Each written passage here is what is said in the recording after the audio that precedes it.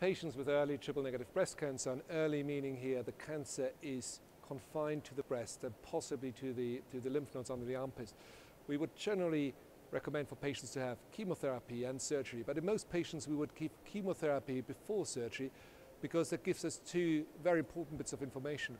There's one group of patients who has a fantastic response to chemotherapy, where the cancer is essentially gone at the time of surgery, and we call this a pathological complete response.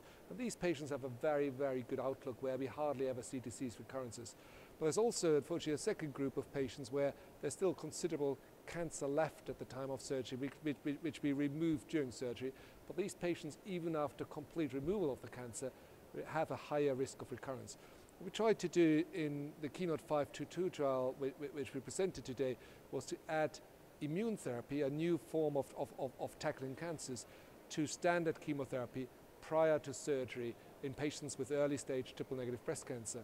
What we were able to show is if we add immune therapy to preoperative chemotherapy, we achieve in a higher, substantially higher percentage of patients a complete disappearance, complete clearance of the cancer from the breast.